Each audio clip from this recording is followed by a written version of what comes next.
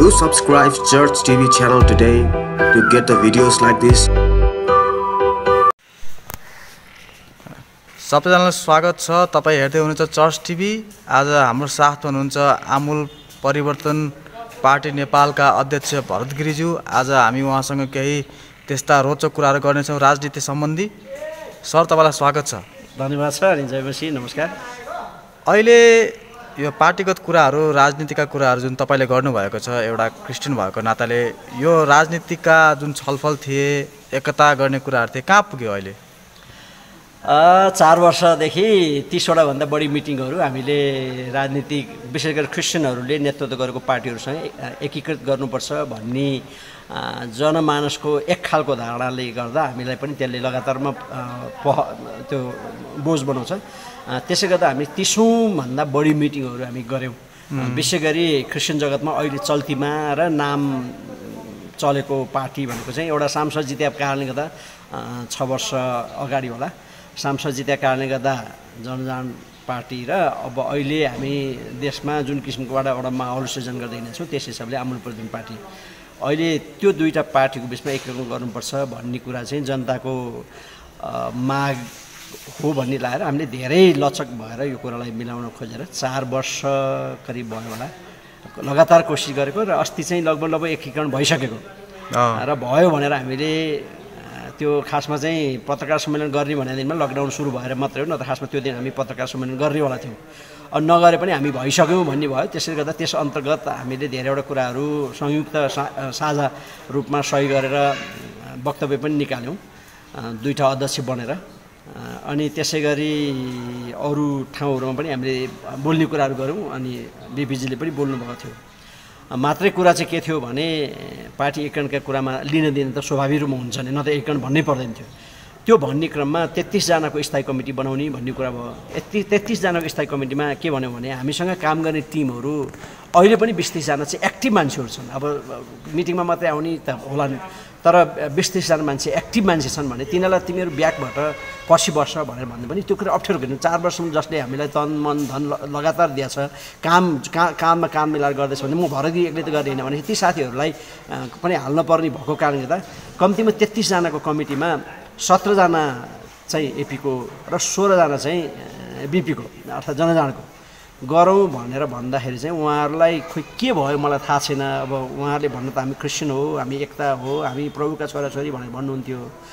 तर त्यो एकजना मान्छे होइन, उहाँको डिमान्ड चाहिँ उहाँलाई 18 जना चाहियो अनि हामीलाई 17 जना चाहियो। हुन त उहाँले अर्को एउटा पार्टीको नाम लिएर 18 जना भन्नुभयो। हामी 2टा पार्टीको 15 जना हालौँ, अर्को एउटाको 3 जना हालेर 33 जनाको बनाऊँ भन्ने उहाँको भनाइ थियो।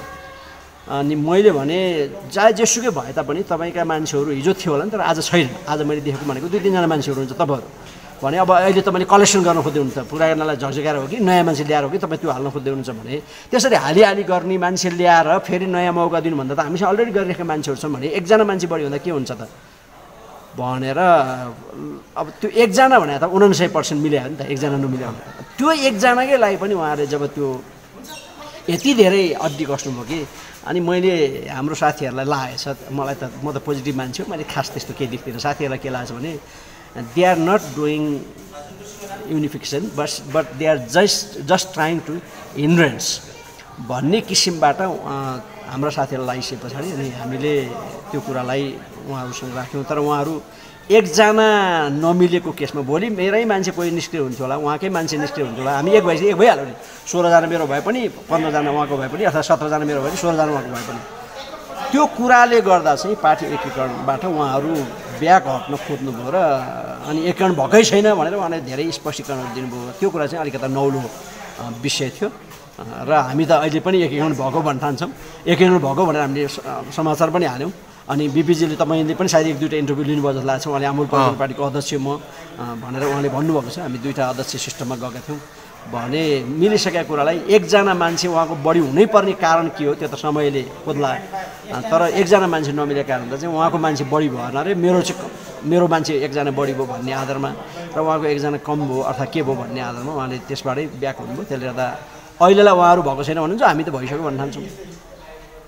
हजुर, त्यसपछि तपाईँ चाहिँ अहिले पनि पार्टी एकीकरण होस् भन्नेतिरै हुनुहुन्छ? होइन, हामी त पार्टी एकीकरणको विरुद्धमा कहिल्यै थिएनौँ। मात्रै कुरा के हो भने जननायक पार्टीले एकजना सांसद सहित भएर अनि वर्षमा 2 करोड पैसा पनि पाएर क्रिस्चियन जगतमा जुन खालको क्रिस्चियनको आवाजलाई संसदमा बुलन्द गर्नु पर्थ्यो त्यो नगरेर अरू राजनीतिक पार्टी जस्तै एउटा सिट ओगट्ने, त्यहाँबाट तलब खाने अनि म सांसद हो भनेर भन्ने खालको मात्रै कुरा चाहिँ त्यो काम गर्ने स्टाइल चाहिँ खासमा चाहिँ अरू पार्टी जस्तै स्टाइल हो। त्यो चाहिँ एउटा क्रिस्चियनहरूको खाँचोलाई, अल्पसङ्ख्यकहरूको खाँचोलाई उहाँले आवाज बुलन्द गर्नु जति पर्थ्यो त्यो नगरिसकेपछि हामीले पार्टी खडा गरिसके पछाडि अब उहाँले फेरि त्यही स्टाइलमा हामीलाई चलाउनु खोज्नु अर्थात् त्यही उहाँहरूकै कुरा हामीले मान्ने भन्ने खालको हाम्रो काम गर्ने स्टाइल फरक छ।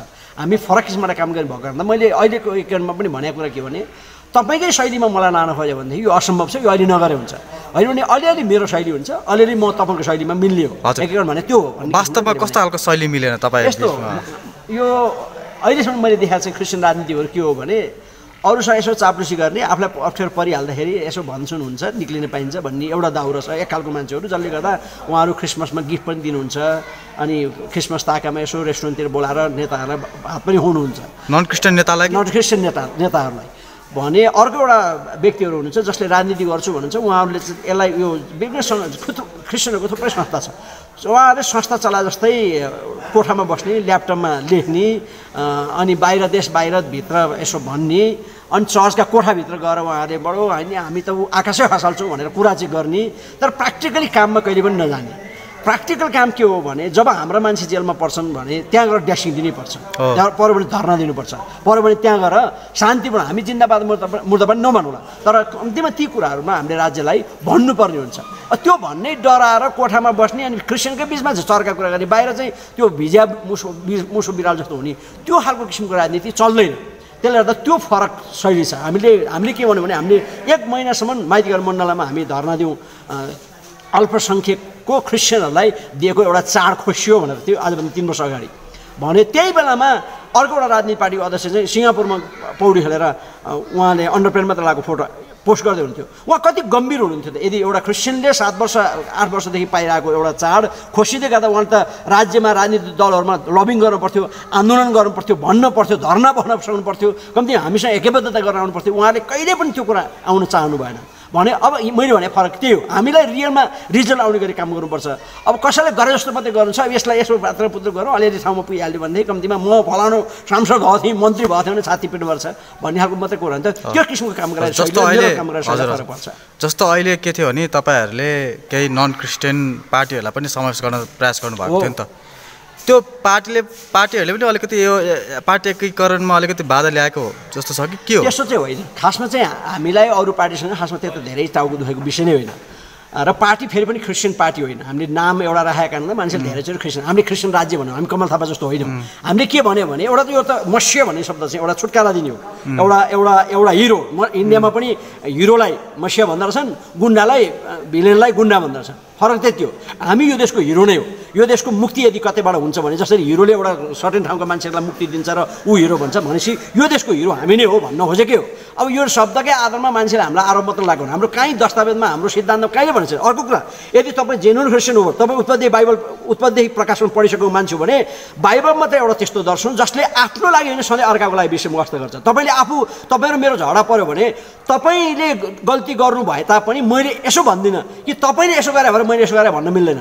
म आफै के गर्नुपर्छ, तपाईँ गल्ती पनि तपाईँ गर्नुहुन्छ अनि म क्रिस्चियन हो भने जेन्युन क्रिस्चियन, म परिपक्व क्रिस्चियन मैले नै गर्दा भने के हुन्छ भाइ, सायद तपाईँ रिसाउनुमा अथवा तपाईँले मसँग यसो व्यवहार गर्नुमा अथवा मेरो कुरा काट्नुमा अथवा मलाई झगडा गर्न आउनुमा सायद मैले नै गल्ती थियो होला, त्यसले मलाई माफ गर्नुहोस् भन्नुपर्छ भनेपछि त मैले तपाईँको केयर गर्न पर्यो भयो नि त। भनेपछि क्रिस्चियनिटी नै एउटा त्यस्तो दर्शन हो। यसो ख्रिस्टको तपाईँले जीवनी हेर्नु भने उहाँले कहिले पनि क्रिस्चियनको लागि उहाँले के भन्नुहुन्छ, उनीहरूसँग एउटा भेडा छोडेर म एउटा भेडाको लागि भौतारिन्छु भन्नुको मतलब नै के हो भने उनीहरूसित भएको छँदैछ अरे भने अर्काको लागि। तपाईँ कुनै पनि चर्चले अहिलेसम्म गरेको समाजसेवामा क्रिस्चियनलाई मात्रै भनेर कुनै चर्चले गरे जस्तो लाग्दैन, कुनै संस्थाले गर्न मिल्दैन। क्रिस्चियनिटी चाहिँ अरूको लागि भएको कारणले आमूल परिवर्तन पार्टी स्वाभाविक रूपमा त्यो समग्र देशवासी जनताको लागि नै हो भन्ने कुरा त बाइबल पढ्नेले बुझ्नुपर्ने ठाउँमा उल्टो यो चाहिँ धार्मिक पार्टी हो जस्तो हो, मसिया शब्द राख्यो यो राख्यो भन्ने कुरा चाहिँ सबै मिथ्या आरोप हो। त्यसले त यहाँ हामी आफै पनि खासमा क्रिस्चियन पार्टी क्रिस्चियन मात्रैको एजेन्डा बोकेर हिँड्ने कमल थापाको पार्टी होइनौँ। त्यसले गर्दा अरू पनि जो पार्टीहरू आउँछन् हामीसँग, हाम्रो पार्टीमा पनि हामी क्रिस्चियन मात्रै हुनुपर्छ भन्ने होइन होला। अहिले सुरु स्टेजमा हामी क्रिस्चियन भएको कारणले गर्दा त्यहाँ बढी क्रिस्चियन होला, नक्रिस्चियन मान्छेहरू पनि त्यतिकै आउनुपर्छ। हाम्रो पार्टीमा त्यस्तो खालको नीति छन्, किनभने नेपालको संविधानले पनि त्यहाँ मुस्लिम आउनुपर्छ भने मुस्लिम तपाईँ पार्टीमा छैन भने कसरी त ऊ के अरे भोलि सांसदको ऊ समानुपातिको लिस्ट नै पुऱ्याउँदैन भने अल्पसङ्ख्यक ठाउँबाट आउनुपर्छ अनि पिछडा ठाउँबाट आउनुपर्छ। त्यसले त्यो हिसाबले पनि हाम्रो पार्टीमा अन्य जातिले नेतृत्व गरेर पार्टी र क्रिस्चियनले नेतृत्व गरेर पार्टी भन्न चाहिँ मिल्छ। क्रिस्चियन पार्टी र नक्रिस्चियन पार्टी भन्ने खालको कुराहरू त्यसले जोसुकै पनि आउन सक्छ, जोसुकै पनि हामी एकीकरण गर्छौँ। त्यो एकीकरणको विषयमा अहिलेको हाम्रो एकीकरणमा चाहिँ त्यो कुरा बाधा होइन। हजुर, लकडाउनको समयमा के देखिएको थियो भने जे होस् तपाईँहरू एक किसिमले एक हुनुहुन्थ्यो र त्यति बेला तपाईँले केही राहत वितरणहरू पनि गर्नुभएको थियो। त्यति बेला चाहिँ कस्तो लागेको थियो एकअर्कासँग सहकार्य गर्दाखेरि? मलाई कस्तो महसुस थियो भने कम्तीमा हामी लडाइँ जित्यौँ भन्ने महसुस थियो। त्यसले उल्का अचम्म केही हुने होइन। अहिले जो पार्टीहरूसँग हामी एकीकरण गर्दैथ्यौँ उहाँहरूबाट ठुलै आमूल परिवर्तन हुने भन्दा पनि कुरा के थियो, मान्छेको साइकोलोजी ट्रिटमेन्ट हुन्थ्यो। जस्तै मान्छेले त्यो तल्लो तहको गाउँ गाउँमा हुने क्रिस्चियनहरूले के भन्थ्यो भने माथि मिलेछन् भनेर उहाँहरूलाई अलिकति ऊर्जा मिल्थ्यो। ऊर्जा मिलेपछि के हुन्छ, मान्छे सक्रिय हुन्थ्यो। सक्रिय भएपछि के हुन्छ, हाम्रो थ्रेसहोल्ड चाहिँ हामी सजिलै कटाउन सक्ने सम्भावनामा हामी पुगिसकेका थियौँ र अझै हामीले बहल गर्ने र क्रिस्चियन समुदायहरूले पनि अलिकति साथ सहयोग गर्ने हो भने त नक्रिस्चियन मान्छेहरू जसरी सेन्ट जेभियर स्कुलमा 150 मान्छे चाहिँदाखेरि जसरी 15,000 मान्छेले कम्पिटिसन गर्छन् नि, हामीले अलिकति यसलाई एडभर्टाइज गऱ्यौँ भने त मलाई के लाग्छ भने यो अहिलेका राजनीतिक पार्टी काङ्ग्रेस पार्टी कम्युनिस्ट पार्टीसँग अक्कादेखा भएका मान्छेहरूले त उहाँहरूले यो क्रिस्चियन पार्टी क्रिस्चियनहरूले नेतृत्व पार्टीसँग क्रिस्चियन नेता चाहिँ यो देशले खोज्या अब चाहिँ युरोप अमेरिका क्रिस्चियन बनाएर त्यसलाई एकचोटि यिनीहरूलाई दिउँ भनेर सायद हानथाप जसरी सेन्ट जेभियर्समा 15,000ले हानथाप गर्छन् त्यसरी हानथाप यो पार्टी हाम्रो पार्टीलाई चाहिँ हानथाप गरेर भोट हाल्छन् भन्ने मलाई लाग्छ। हजुर, यो लिम्पियाधुरा यो लिपुलेकको जुन सीमा विवाद भएको थियो भारत र नेपाल बिचमा, यो एकीकरण भएको भइदिया भए तपाईँको पार्टी अथवा हाम्रो जनजागरणको पार्टी पनि एकीकरण भइदिएको भइदिया भए अहिलेसम्म भइदिएको भए तपाईँले के कन्ट्रिब्युट गर्न सक्नुहुन्थ्यो त्यसलाई समाधान गर्नको लागि? मेरो विचारमा त्यस्तो धेरै उहाँहरूसँग एकीकरण हुँदा र नहुँदाले त्यस्तो धेरै हामीले काम गर्ने स्टाइलमा फरक पर्थ्यो भन्ने त लाग्दैन।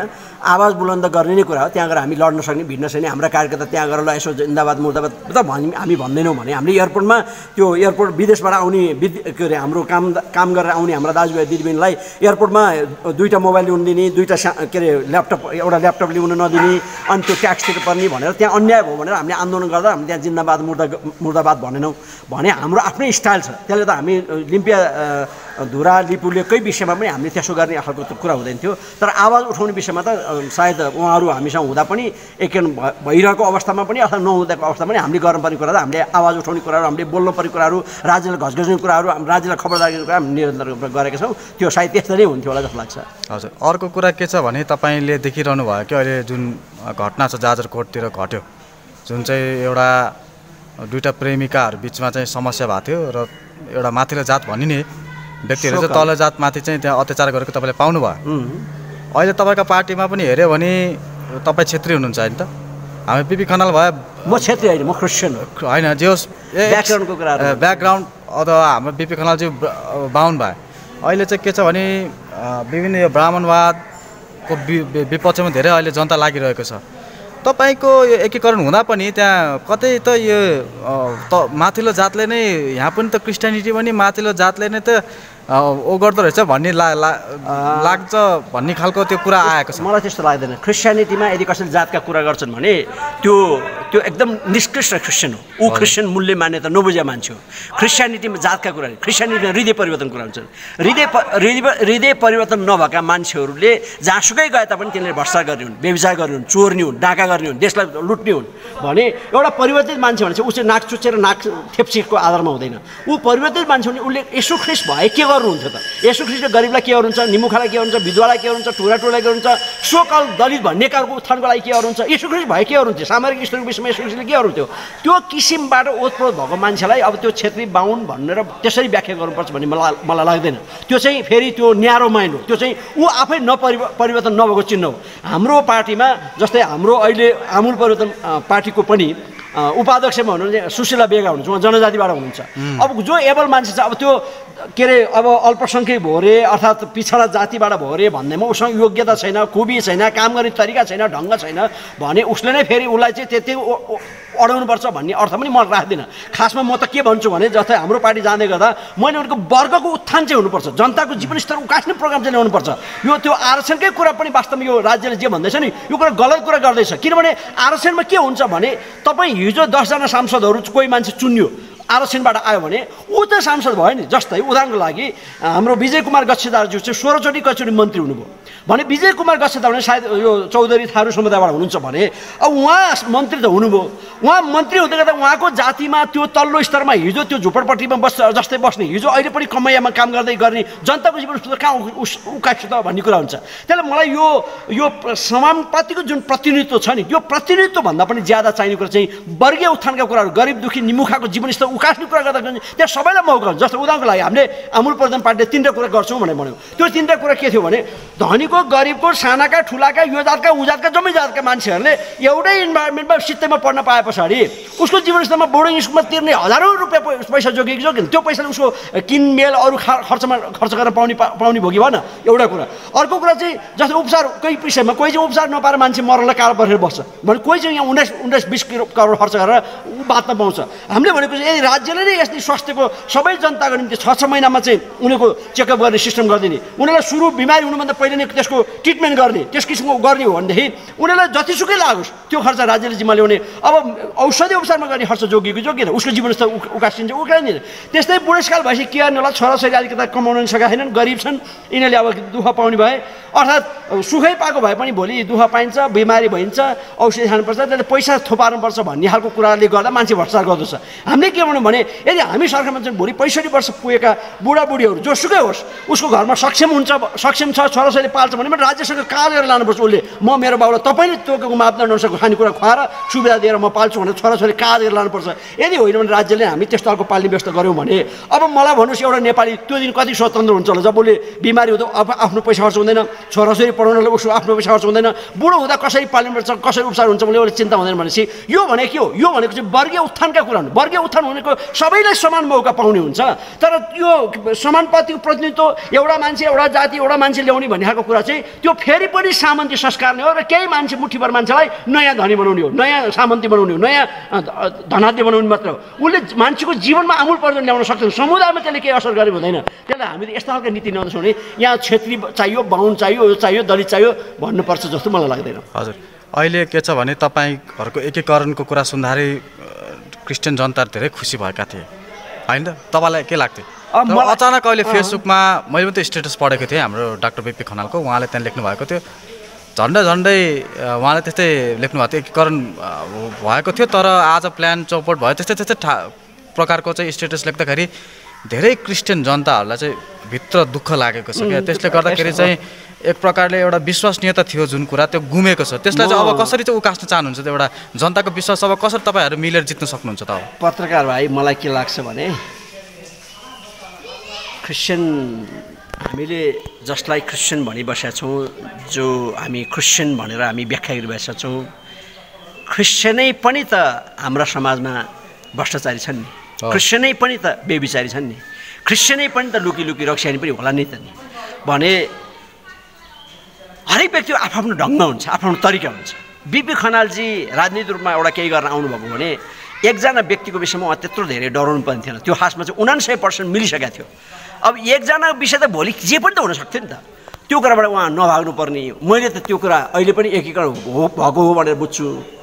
अब क्रिस्चियन जगतले जे आशा गरेको थियो त्यो कुरा पुरा गर्ने कुरा भारतले लगातार गरेको छ, आमूल परिवर्तन पार्टीले त लगातार गरेको छ, लगातार ज्यान रिक्समा हालेर पनि आफ्नो काम त गरिबसेको छ भने उहाँले यसलाई भत्काउनतिर भन्दा सहयोग गर्नतिर लाग्नु पर्थ्यो। उहाँले त खासमा एकीकरण पनि भन्नु पर्दैन थियो। राजनीति गर्न खोज्ने 2-4 जना मान्छे थिए उहाँहरूसँग भने उहाँहरू सबैजनालाई आमूल परिवर्तनमा यो चेन्ज गरौँ हामी यसरी आउँछौँ भन्न पनि हुने हो। उहाँहरूको बडो त्यो धेरै खिचातानी चाहिँ त्यो सबै कोठामा बसेर कुटिल खालका कुराहरू गर्नु जरुरत छैन। हामी क्रिस्चियन हो, हामीलाई काम गर्न पर्यो। तपाईँ घोषणापत्र जेसुकै लेख्नुहोस्, यो 3टा कुरा गर्नुहोस् न देशमा जनताहरू 90% स्वतन्त्र हुन्छन्। अहिले भएको स्वतन्त्र 10% हो। त्यो स्वतन्त्र गर्ने हामी सत्तामा गएर हामी त्यो कुरा गऱ्यौँ भने हामीले त ठुलो कुरा गरिहाल्यौँ नि भने त्यो कुरा विषयको कुरै थिएन। तर उहाँहरू यो कुरामा किन अलमल्ने भनेर मलाई थाहा छैन। सायद उहाँहरूको हृदयमा केही कुरा थियो होला कि अब चले जनजानको स्टाइलमा भरतगिरी चल्छ, नत्र भने यसलाई सिद्ध्याउनु पर्ने हुन्छ भन्ने खालकै खेलमा आउनुभयो थियो। मेरो केही लागेन। तर भरतगिरी हिजो दिनमा सुझाव समिति पनि भरतगिरीको डिजाइनमा सुरुवात भएको थियो। अहिलेको महासंघ छ उहाँहरूलाई चाहिँ अहिले त्यो शिवजीले चलाउँदै हुनुहुन्छ। त्यस्तै हामीले थुप्रै कुराहरू ल्याउँछौँ, तर भरतगिरीलाई जसरी सिद्ध्याउन खोज्ने खालको वातावरण बनाउन खोज्नुहुन्छ।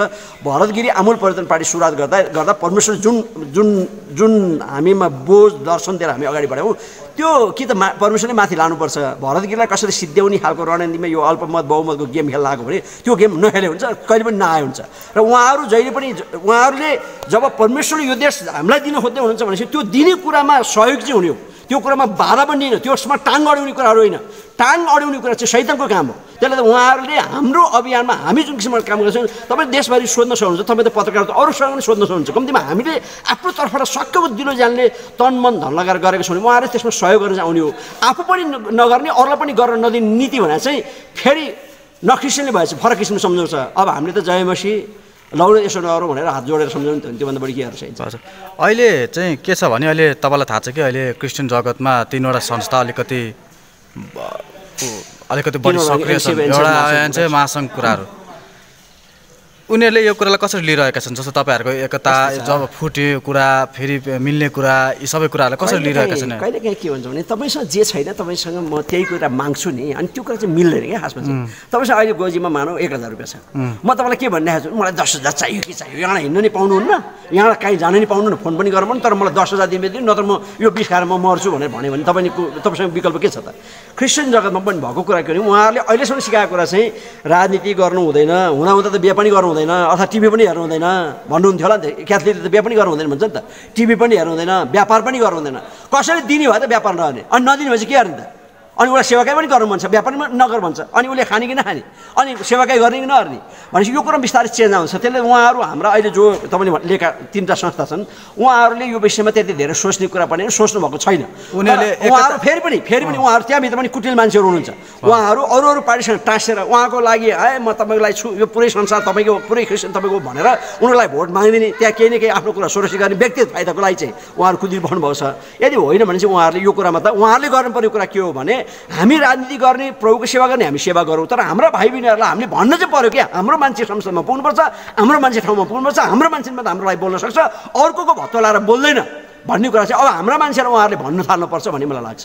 जस्तो अहिले हाम्रो सुभाष लिम्बूज्यू जो डाक्टर हुनुहुन्छ अन्तिम विकल्प हस्पिटलका, त्यस्तै गरी हाम्रो समल खातीजी जो मर्सी मिसन हिमालयसका यहाँ फाउन्डर हुनुहुन्छ, उहाँले पनि एउटा एकतामाथि जोड दिइरहनु भएको छ होइन? उहाँहरूको कुराहरू कस्तो लागिरहेको छ? किनभने एकता एकदम महत्त्वपूर्ण छ। यदि तपाईँ क्रिस्चियन जगतमा के गर्न चाहनुहुन्छ भने क्रिस्चियन जगतको एकता चाहिँ कस्तो रहेछ भने जसले एकता भनिराखेको हुन्छ उहाँहरूले म त्यहाँ भए एकता हुन्छ, म नभए एकता हुन्न भन्ने खालको मैले बढी देख्छु। हजुर, जस्तै हाम्रो डाक्टर तपाईँले भन्नुभयो सुभाष वास्तवमा उहाँ हाम्रो पार्टीको केन्द्रीय सदस्य नै हुनुहुन्थ्यो कुनै समयमा, हजुर, मिटिङमा आउनुहुन्थ्यो। अब आजकल बिस्तारै मिटिङमा आउनुहुन्न, किनभने म आफै गर्न सक्ने भइहालेँ, किन पार्टीसँग जोडिनु भने आउनसक्छ।